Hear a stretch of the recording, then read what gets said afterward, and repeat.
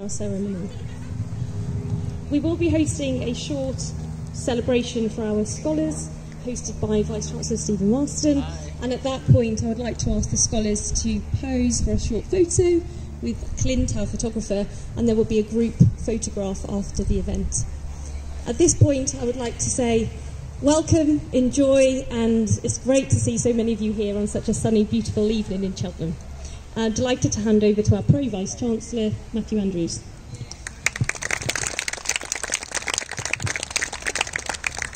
Thank you, Christy, and I really just want to add my welcome today. It's fantastic to see you here on such beautiful weather, making the most of this wonderful campus that we have. You make a fantastic contribution to the university, and I am really pleased that internationalisation is part of my portfolio. I look forward to talking with you. I'll be hanging around. So that's all I'm going to say. Thank you very much. Congratulations. And I'm going to hand over now to Stephen Marston, Vice-Chancellor. Hello everybody, thank you very much indeed for coming today. It's a huge pleasure to be able to have this International Students Reception here on the campus on such a great day. I don't know what your image was of the university when you were first trawling websites, but this is probably Cheltenham and England at its best, so I think you've managed to come on a great day, and I hope you're really enjoying it. Really, I just wanted to say congratulations and a big thank you to all of you as our international students. We're expecting about 90 of our international students, hopefully, to attend today from 20 countries around the world. And it's an opportunity on behalf of the university just to say thank you to all of you for the contribution that you make to the university. Firstly, thank you for choosing us. I'm very conscious that all of you as international students will have had many choices that you could have made. I'm sure you spent quite a lot of time trawling websites of universities all around the world before deciding where you really wanted to go. And you chose us, and we're very conscious that that puts a particular responsibility on us to repay your hopes and your ambitions and your dreams when you first decided, right, well, I'll go to University of Gloucestershire. Thank you for putting that confidence in us. We were pleased recently to get the results of a survey of international students. It's called the International Student Barometer. It collected the views of over 90,000 students, international students around the world, attending 96 different universities, including 17 in the UK.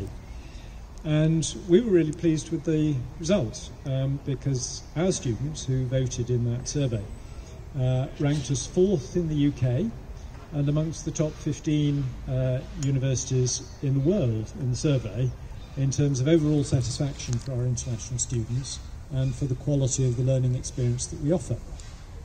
So I hope that also represents and reflects your experience here, that you too enjoy your time here and very happy. I'd kind of also like to say thank you for your courage, which may sound like a rather odd word to use, but even in normal pre-COVID times, the decision to apply to go to university in another country is, I think, a brave thing to do. Most of us choose to go to university in our own country, but you didn't. You chose to go to a different country for your university education. And that carries with it a whole bundle of further stress and change and challenge to decide to go to university in another country. You're leaving everything that's familiar to you in your family, culture, society, in language in many cases. And as well as settling into a new university, which is stressful enough in its own right, you're finding your way around a new city, a new country, a new culture, having to do so very often in a new language. I think that's brave. I really think that's brave for all of you to have made that decision that you wanted to go off and do that. So congratulations. And of course the COVID pandemic made all of that even more complicated than it would be in normal circumstances. We're very conscious here that getting a visa to come to the UK is quite a challenge at the best of times.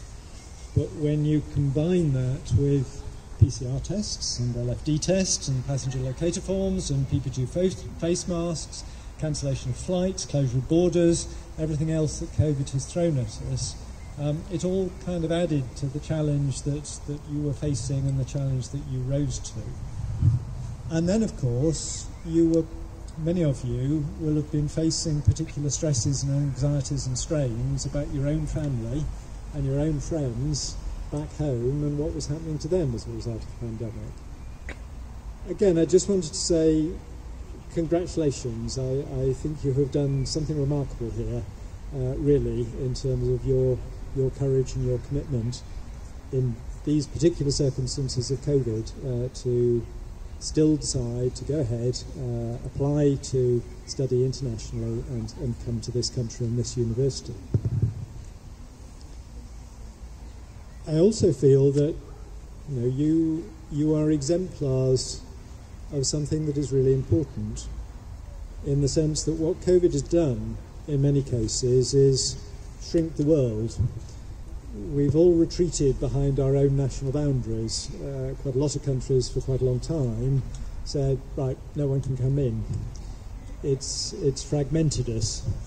It's made us sort of close in our own societies and our own countries. And all of that, I think, is a huge shame. And as we come out of COVID and lockdown, we're going to have to regain those habits of wanting to get out to understand the rest of the world, wanting to see the rest of the world, to learn from others, to meet others, to develop new connections and partnerships and friendships and understanding around the world. You are a hugely important group of people because you're still doing that. And we will have to relearn some of these habits, I think, as we come out of COVID, to understand the pleasure as well as the challenge, the rewards of wanting to go out beyond our own national boundaries and our own cultures and our own ways of doing things and immerse yourself in something different to make new friends, new partnerships, new connections, build your own understanding. So I think all of you are doing something really important that is an exemplar to all of us. So thank you. One feature of today's event, looking particularly to the group of students sat in the chairs, is that we are going to award certificates to our international scholarship students. So at this point, I'd like to say to our international scholarship students, firstly, congratulations, and we'll now move on to the award of the certificates. Everybody else, you are most welcome to continue to join in this part of the ceremony, but if actually you would rather go off and socialise and network, have another drink in the sunshine, then please do feel able to do that as well. But now we'll go on to present the certificates to all of our international scholars. So thank you to everybody, and now if I can move on to this particular group. All of our international scholarship students, we've got 35 scholars this evening, plus 3 students from 2 of our overseas progression partners, IACT in Malaysia and Hubbard College in Canada. Our international scholarships are awarded to those students who have demonstrated excellence and impressed the awards panel, whether that be through your academic achievement, your creative endeavours, or having contributed in some other way to your subject field or community overseas. Now, the way this is going to work is that over here, Carla has a number of framed certificates. I'm going to present the certificates to each scholar in order, going A to Z by surname. So when you're called, please do come up here so that I can give you your certificate and we can take a photo. The logistics of taking the photo are that we stand over here so that we don't have the photos cluttered up with that, and we will then have the photo taken. We're going to do the same thing as we did in graduations, that conscious that in COVID times many people think it's not a terribly good idea to shake hands a lot. We will not shake hands, but we will bow if you would like to bow. So, that's what we'll do. Hopefully that will work for you and reduce any worries about transmission. Once all of the certificates have been presented, we're then going to take some group photos of all of the scholarship winners together with our wonderful academic staff from the university. So that's the plan. What could possibly go wrong? Let's move on then to the presentation of the certificates.